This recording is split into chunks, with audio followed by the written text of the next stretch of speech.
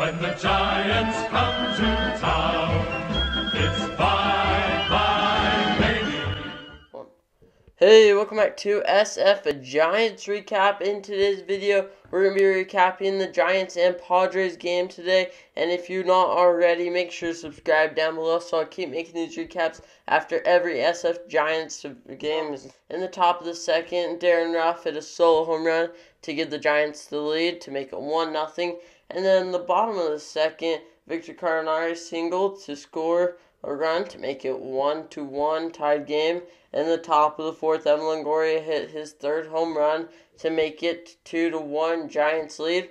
And then in the bottom of the sixth, Victor Cartiano hit a sac fly to score a run to make it 2-2. And then Mikey Shremsky came in and hit a pinch hit home run to score a run to make it 3-2 Giants lead. And that was the final score. The Giants got a little bit in trouble in the ninth inning, but they got out of it with a lucky fly out by Tommy Pham to end the game. And so this was a really good game between the Giants and the Padres.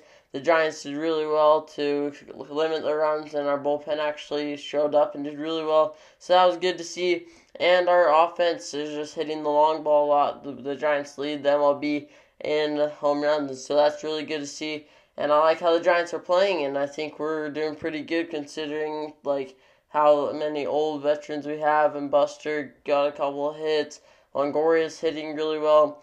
And so we've been just doing really well offensively, and pitching has been looking really good. Matt Whistler let up a run, but Anthony DeSclafani started this game. He did pretty good, and the win went to Caleb Barger, who did really good and shut out. And so, yeah, it was a really good game for the Giants, and we just did really good, and we got 9 hits and got 1 error, and Tatis left the game with the injury, and so that's bad news for the Padres and Tatis, but I think he'll be back within at least a week or less, probably less. But yeah, if you like this video, make sure to subscribe and like, so I'll keep making these recaps after every Giants game, and so we'll see you next time for a new SF Giants recap video.